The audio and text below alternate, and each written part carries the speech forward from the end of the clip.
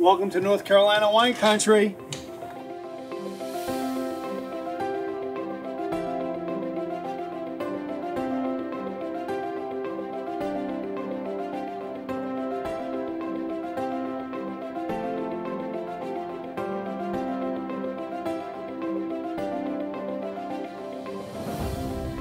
We are here at JoLo Winery here in beautiful North Carolina.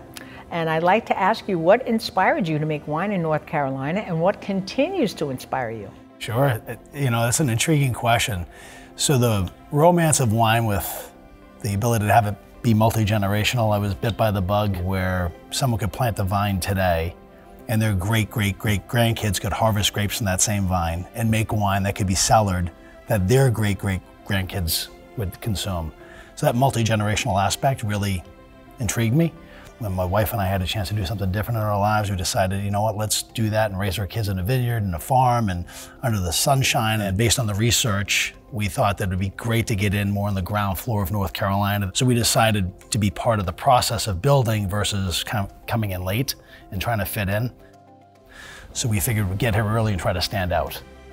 JW, could you please tell us about your award-winning wines? It'd be my pleasure. Thank you. So, we went into this endeavor trying to create a world-class environment. For me, being a traditionalist, I want to make wine that's pure, that represents the location here in North Carolina. I like to have a lot of acid and backbone in my wine for longevity, for food pairings. So when I have a sip of this, I want another sip, and when this glass is gone, I want another glass. If I don't feel that way, it's not right. So we want to have a wine that is represented by the terroir, if you will, and what we grow. And that's why everything here is on sloped land. The land that we purchased all has beautiful undulations, a lot of runoff, even though we had a lot of rain. So it's good and bad. It's hard farming, but it's good winemaking practices, especially in inclement weather. So we wanted to have a world-class rosé sparkling, a world-class Blanc de Blanc sparkling, a world-class rosé, a white blend, a Chardonnay or oak-aged, reds, a single varietal that's more like a Pinot Noir style, hence the Pinot Noir style bottle, in the same way I make the wine, and the délestage method of Burgundy, France, to make it more approachable, drinkable, lower acidity, and a more refined wine. Then I have some single varietal big bowls like a Cabernet Sauvignon or a Merlot. Okay, you have won numerous wine competitions, and a head judge in a major competition was quoted as saying, and this is pretty phenomenal for him to say this, when a wine from North Carolina wins Best in Show, it is reminiscent of the Judgment of Paris moment. What was that wine? Yeah, great question. It's actually this one right here. And as serendipity should have it, the same competition occurred Sunday, and it's never been done before. It repeated, different vintage. So this is the 2022 JoLo Pink, our world-class rosé. This is 23, and the 22 won last year Best of Show. This year's 23 won Best of Show, the same exact competition 2 years in a row, back to back. Only 4% of us in the world make what I call an intentional rosé.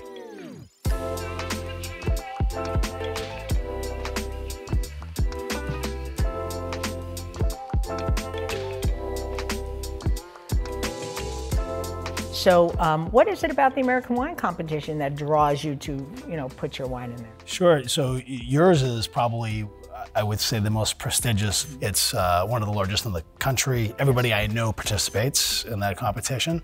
So to be judged there, in my opinion, gives a much larger audience and more of an appeal maybe to even our wine club members and guests, like, oh geez, you're American Wine Society and you won Best of Show, because you judge a lot of wines. Yes, we do. And which wine won? So this wine, Crimson Creek, which is made from the Chambourcin or Chambourcin grape, which is a grape that's indigenous or created in the Loire Valley of France. What I found the first year making, it's actually very delicate.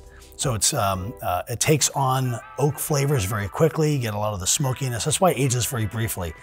To me, this has plenty of oak, but it has a lot of youthful aromatics like bright cherry, and now I get rose petals on this. I can smell it out of the glass right now. Right, the smell just wafts out of this glass, but I get some of that smokiness, I get a little mocha and shaved chocolate.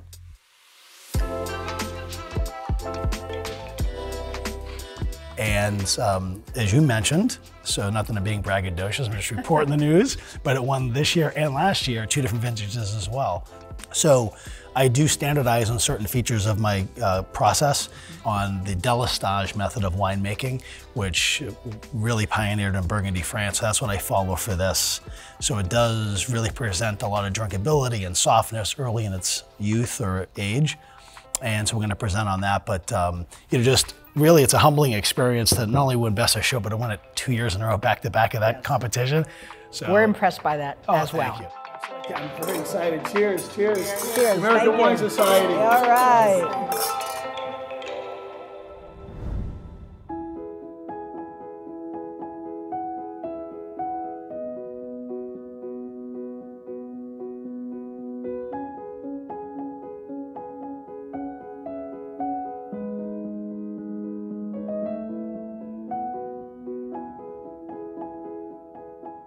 What inspired you and your family to build a winery? So the winery is owned by myself and my husband and my sister and her husband, and we're all from North Carolina. We love the state, but Chuck and I have lived all over the country since we've been married. In 4 years in the mid-'80s, we lived in California, in the Bay Area. And we had the chance to meet some vineyard owners. We already liked wine. That really piqued our interest. So in 1990, we moved to Roswell, Georgia, and we planted a small hobby vineyard, and what can I say? The bug got us. So when we decided that we were going to do this, we all have always wanted to come back to North Carolina. The kids grew up, and we decided we wanted to produce great wine. So we went looking for the right place, did a lot of research that led us out to this area, and that's why we are here. The East Coast is very challenging to grow grape varieties. What varieties do you grow here, and which do you find the most challenging? Yes, the East Coast, we face weather a lot. The rain, the humidity, hurricanes, frost in the springtime. But that's why picking the right site was so important, because this site is very protective. Any variety can be challenging, depending on the year. Our largest white planting is Viognier, and Viognier can be difficult. It's a fussy grape. You have to really watch it close to harvest. So we make a very fast call to pick Viognier. So, I guess that could be a little challenging. You've done something a little bit different here. You've built an amphitheater. When we first stood on the road and had this vision of what this property would be, this was a pasture with cows on it when we found it. And the 3 parts of this vision were great wine first, and that was the total focus, and then great food, and though we don't have a restaurant, we bring chefs in from around the state, and we do wine dinners. And the 3rd part of that was great music. We love music. Chuck really loves music. He picks out every song on our playlist. And the vision was always to bring great musicians and songwriters and singers to our part of North Carolina. There's a lot of exciting things happening in North Carolina in the wine industry. Speaking of great wine, should we try the Petit Manseng? We should.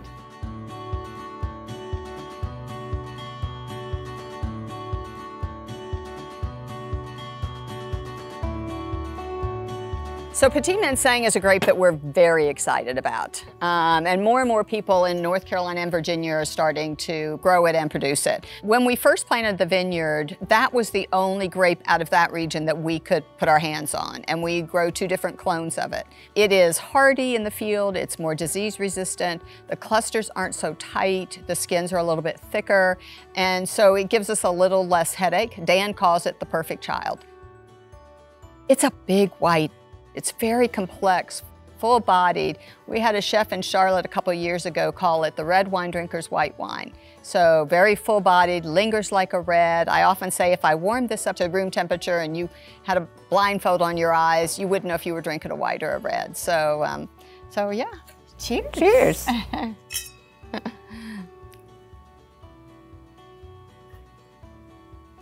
And what red do you have with us today? So I chose Cabernet Franc because we think this is just a beautiful Bordeaux grape for our part of the country. And again, North Carolina, Virginia, even up into the Finger Lakes is having some really good success with Cabernet Franc. We farm it carefully, our Cab Franc. It's one of our larger red plantings. We put it on a knoll in the vineyard. It's really a premier site. The soil has a lot of schist in it. But yeah, this is our 2019 version. It was aged for over 40 months in French oak. We do a lot of stirring when they're in the barrel, and really helps with the finish and the mouthfeel. And that's one of the things you'll find with all of our red wines. We don't rush them out the door. We give them the time they need to develop. Enjoy. Thank you.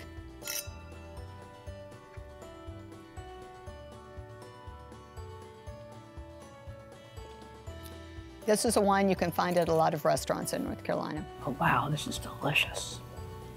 That's very lovely. Thank you. Thank you.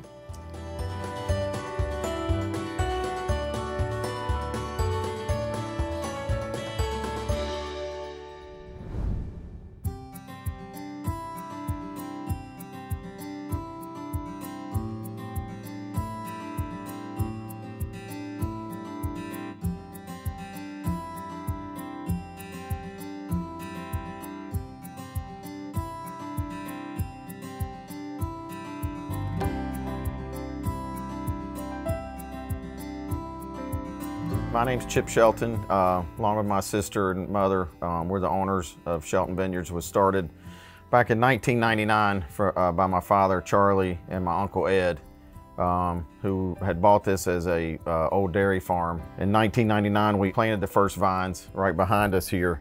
And today we have over 83 acres, right at 83 acres of grapes, 10 different varieties. Just kind of been a passion of our family, started through our dad and his love for wine, which was supposed to have been a hobby when he planted a couple acres, and then it turned into a full-time business. It's always been a focus of Shelton Vineyards. We focus on Bordeaux varieties first and foremost, so we grow the big red Bordeaux varietals, as well as Sauvignon Blanc, Chardonnay, and we have Riesling as well. Actually, it's interesting, Riesling's our most popular variety and our most widely planted. We actually have 16.5 acres of just Riesling. And in the northern Yadkin Valley, as you can see around us, it's rolling hills. We're in the foothills of the mountains. We have the Blue Ridge Mountains right behind us. As with many wine regions around the world, we have a great kind of mesoclimate for growing quite a few different varietals, and we've kind of honed in on what works well for us here. I noticed how red the soil is. So we have it is a red clay soil, clay loam soil technically. I think Cecil clay loam is the name. It's a rather dense soil, and over the years we've learned how to balance our vineyards to our soil conditions. But we're pretty proud, yeah, our soil is pretty nutrient rich in certain ways, but also we have to make some amendments, so we want to make sure that the vines are healthy and well balanced. This is our Riesling, and our Riesling is our most popular wine overall, and specifically this is our sweet Riesling. We do produce a dry Riesling. We also produce a sparkling Riesling. I want to pour this one because we've really become known for our Riesling over the past couple decades. Oh, and we are very fortunate to have Jenny joining us. Welcome, Jenny. Come on, slide on in here. Excellent. Super excited about the videotaping today and the program as a member of the American Wine Society in the Winston-Salem Clemens chapter. Now, I'm pouring our sweet Riesling right now because, of course, it's a fan favorite and people really enjoy that. But we often really describe how it relates back to really traditional sweeter Rieslings in Germany. Overall, of course, we are a rather warm growing climate and region. It is a delicate grape in the vineyard, and so we really kind of have to baby it a little bit more and have to monitor that. We really want those clusters nice and exposed. As you can see, we get good airflow, so it keeps the canopies nice and dried out during the growing season.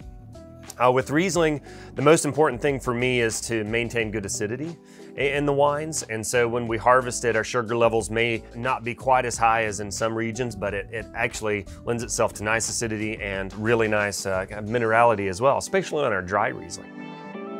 Today we're pouring our Malbec. So I chose this wine because I thought it's grown in popularity for us. We grow the big Bordeaux varieties, and I include Malbec in that as well. It's really one of our most popular wines for consumers because of how jammy and fruit forward it is. As is traditional with the Malbec grape, you get a lot of fruit forward aromas. I really like how soft the tannins came out on this one. This is a 2021 vintage. We've actually got some pretty high scorings on this one when we've sent it into competitions. But our Malbec certainly has that blackberry, plum, leaning prune, darker fruits. Very soft tannic structure. We use about 50% new oak on this wine, combination of French and American oak. It's got a nice tannic structure, but it's also very round and supple as well. It's about the experience and about having this view, this location, this rural experience. Once again, thank you for having us. All right, absolutely. Thank you. Cheers.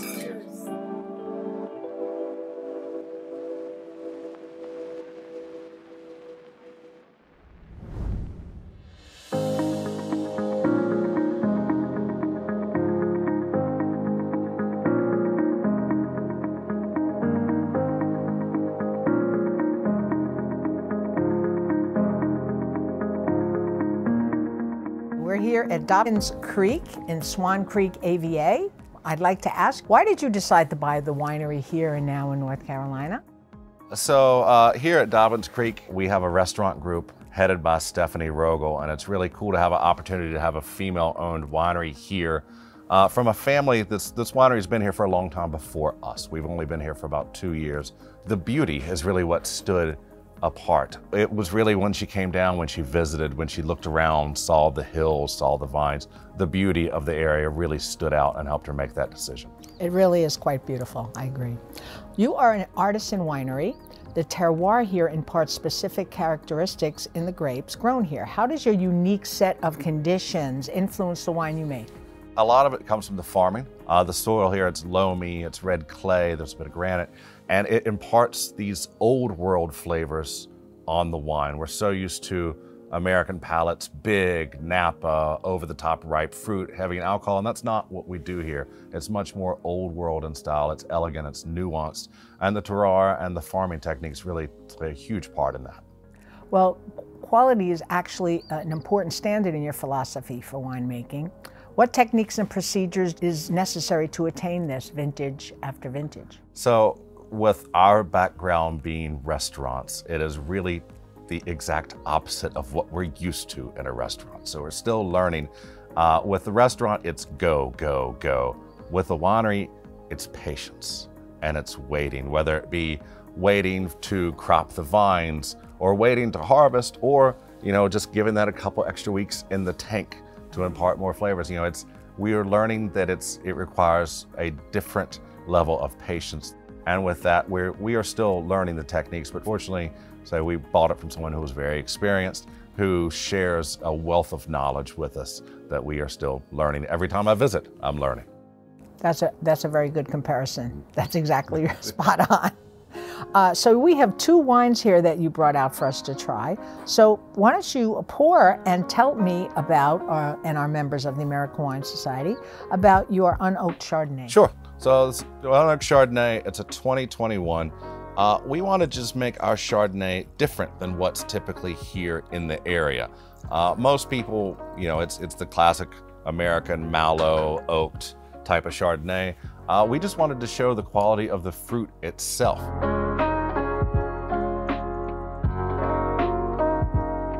We say that it kind of expresses like an Albarino with a bit of honeysuckle and citrus on the nose.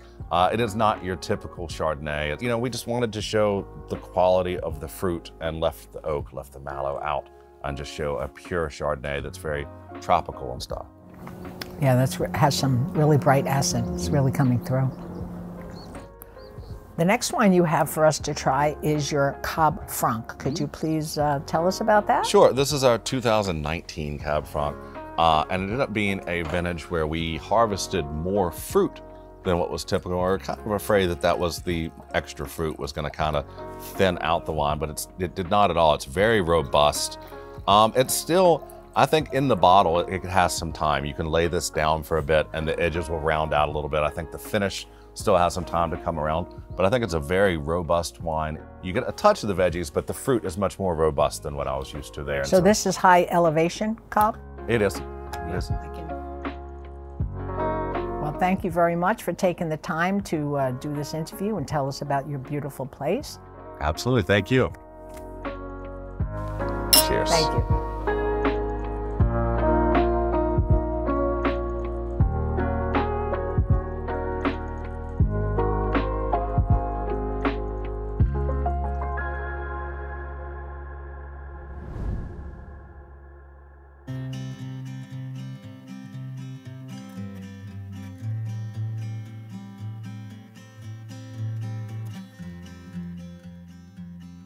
Your property's a little unique in that your family's been in this area for, what, over 220 years?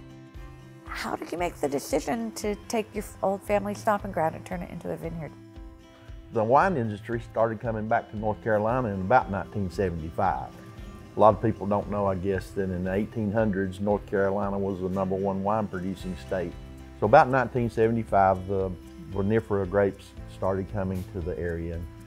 Kim wanted to get involved in that. And I would put her in 2 acres of vineyard and we would see how it went.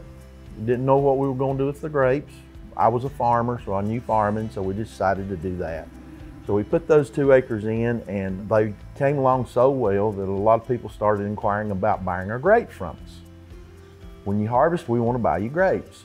So I told Kim, I said, well, if everybody wants to buy these grapes, they must be going to be pretty good. Let's get somebody to make the wine for us and see what happens. So we got a company to make the 2 wines, Chardonnay and Cabernet Sauvignon, for us in 2002. And those first 2 wines won gold medal. We've never sold any grapes to anybody. We try to grow our own grapes and make wine from it. And as our customers have requested more wine, we've planted more vineyards, and now we're here today with a 10.5 acre vineyard, a 15,000 square foot winery, and a whole lot of work. Not the retirement you were looking forward to. Not to retire. What makes Swan Creek, which is a small AVA, what makes it so unique? What really sets us apart is the soil here, because this section of the Swan Creek was actually weathered from the Brushy Mountains, not the Blue Ridge Mountains. The Brushies are older. And so over the billions of years, that soil has weathered and has given us a sandy loam, which is very, very unique. Most of the Yadkin Valley is a red clay soil, and we are a sandy loam. It makes the grapes love this soil because it drains better. The breezes do help a lot because it keeps the vines cooler in the summer. It also helps air movement to keep the humidity levels down. So all of those really are unique to this area and made it possible for us to become the Swan Creek within the Yadkin Valley. You're not only Laurel Gray, but you also started the Yadkin Valley Wine Company. Can you explain what that is? They're small farms, 5, 10 acres like we are, that can't afford a facility like we have. We have everything in our facility that anybody in the world has in a facility. I mean, and the reason we can have that is because there's 5 companies that we make wine for. So we try to get the best winemaker available. We try to have the best equipment available.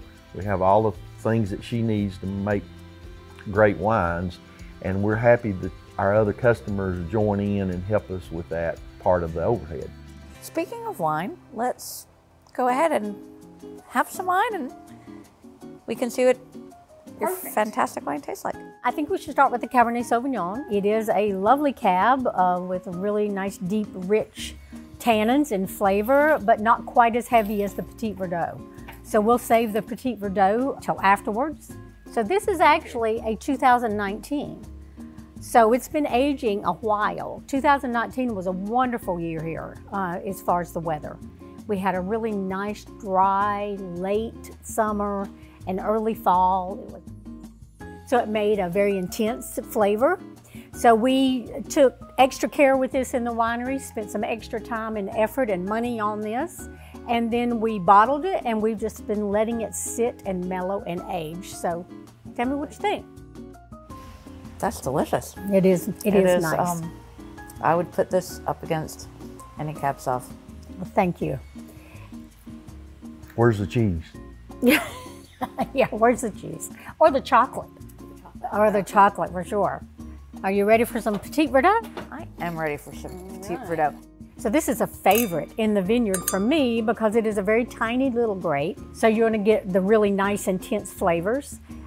Big color, big flavor, just wonderful. With a nice big steak or a beef bourguignon or a lamb, dark chocolate. Again, back to the chocolate. One thing that we've found in the vineyard is as the vines are young, you just don't get that richness and that full body and that flavor that you would like to get.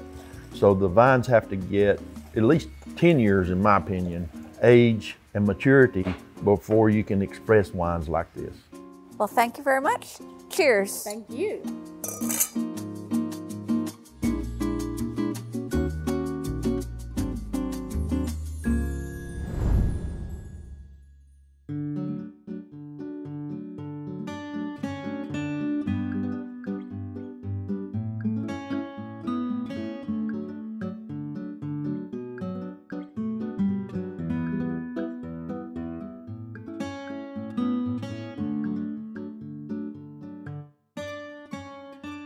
Hi, Jay. It's really great to be here. It's wonderful to be here at your winery. I'm Raffaldini. Been honored to meet you. I'd like to know a little bit about some of the things that intrigue you here and why you're here in North Carolina, if you don't mind sharing that with us as well. I'm first generation Italian. And mother and father were both born in Italy. My father from the north, my mother from the central, and they came over to the States. And obviously the connection of wine is such a critical part of your really Southern European experience and your journey. And I wanted to start a business because family businesses tend to keep families together. And that's kind of the thing that makes me sad nowadays is you have this great diaspora as soon as you're done. And so the idea was, where do I start my vineyard? And I looked in the only East Coast because I work in New York, rolled out the West Coast. And there were 3 areas, this is in the year 2000, that I looked at. One was New York, the other was Virginia. The style of wine I wanted to make, it requires a lot of heat and temperature. And then the more research I did, I discovered that before Prohibition, North Carolina made more wine than California. So I thought, so there's a history here of growing grapes. I looked at 62 parcels, so I found this one in the year 2000, and now it's just, the whole area's just exploded in a wonderful way. I understand from reading about you that your family is very influenced by the poet Virgil. Would you mind expounding on that a little? Yeah, absolutely. So my father's family is from the town of Mantova in the province of Lombardia, which is just in between Milan and Venice. And in the town of Mantova, it's a very small town. This is where the poet Virgil was from. My family's been in this town since 1348, so it's a long time. And Virgil was quite a profound person in Mantova. And as I kind of started to read more about Virgil, there's this one quote that's very famous that he said in one of his poems, that is, "Fortune favors the daring," which has sort of become our motto. And the idea is that why would you grow grapes and do something like this in North Carolina? It's because that's where you always want to see what the potential is. And I'd rather do something in an unproven area than just follow on in a proven area. And to me, that was our motto and continues to be our motto this day. Can you tell me why you choose the varieties you have and what varieties you do plant here? You have to start with a house style. And I see a lot of folks trying to be everything to everybody. And our house style is very narrow and specific. And our house style is big, dry, tannic reds. This is everything. This is my style. And when customers say, "Do you have anything?" I said, "No." this is who we are, right? Once that was firm on my mind, the idea, obviously, I'm only going to plant Italian grapes because that's important. And I have 32 acres planted. I started with Northern Italians because that's where my family's from. And I quickly realized that wasn't the best place because this is not a Northern Italian climate. And then the further south I went, the wine tasted like it was supposed to taste. And so in the whites, we landed in Vermentino, which is our signature white. It's the only white we have, actually. So it's kind of, for me, that told me is that, the risk is to be the same, not to be different. Would you mind pouring us a glass? Yes. And tell us a little bit about your wine? So I'll start with the Sagrantino. So a little bit of history about the Sagrantino. It's one of the rarest grapes in the world. There's only 2,000 acres planted, which 1,900 are in one town called Montefalco, in the province of Umbria. We have 9 acres planted. We have the largest planting of Sagrantino outside of Montefalco at 9 acres. Small berry, thick skin, you dry it out, and it really makes profound wine. And it has that classical earthy, dusty profile, which to me is the hallmark of Umbrian Italian wines. This is called Sagrantino. The alcohol is about 14.6. So on the lower end for us. So this one is different. So all the wines we have the picture of the villa on it. This has a bumblebee. The bumblebee just kind of like throws itself forward. It defies nature. Actually, to make a wine that's good in North Carolina, I defy nature. This is my bumblebee wine. That's hence the label. I make this in the style of Super Tuscan. So this should be not so earthy and dusty, but a bit more fruity and jammy, because it's the grapes allow a little bit more of that profile.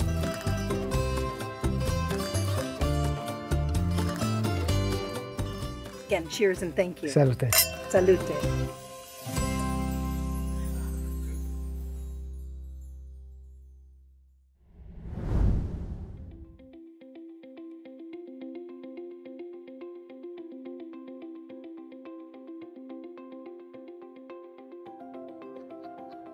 That is great, because that leads me right to our last question, and that is, what do you see in the future of North Carolina wine? Well, I see the overall industry in North Carolina strengthening. So, to promise, one word? You know, I see growth. You know, there's so many opportunities here. There's a lot of boutique wineries that people need to visit. I tell everyone that each is a hidden gem. We all are very unique and different, and they just need to come out and explore. We have well over 230 wineries or so in the state, over 400 vineyards, and we're really seeing that continue to grow. I think that, we're still learning a lot, but we do have a lot of people coming into our area with the intention of making great wine. And you still get some great locations with great views and great growing. I mean, North Carolina is full of promise. I always ask people, what's the greatest wine you've ever had in your entire life? You tell me what the wine was, where you were, and who you were with.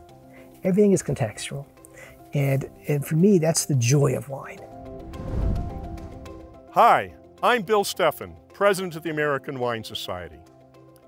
I'd like to thank the wineries for taking the time from their busy schedule to participate, and the volunteers who worked to create this video.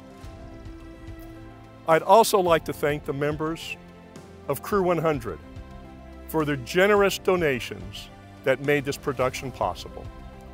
If you would like more information on the American Wine Society and Crew 100, please visit our website at americanwinesociety.org. Cheers.